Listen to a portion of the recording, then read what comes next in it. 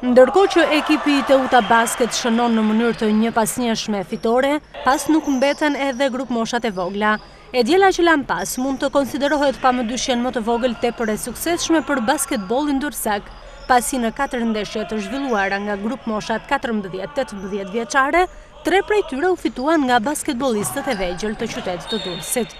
Plot energji dhe ambicie, këta basketbolist tepër të rinj në mosh, premtojnë shumë për të ardhmen e basketbollit, jo vetëm në Durrës, por në mbar Shqipërinë.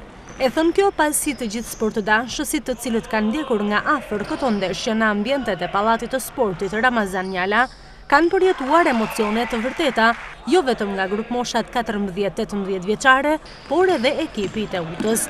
Ndeshja Teuta Bashkimi për 14 vjeçarët përfundoi me rezultatin 55-35 në favor të ekipit të Prizrenit, e ndërsa ndeshja e dytë midis 16 vjeçarëve përfundoi në favor të ekipit dursak me rezultatin 62-37.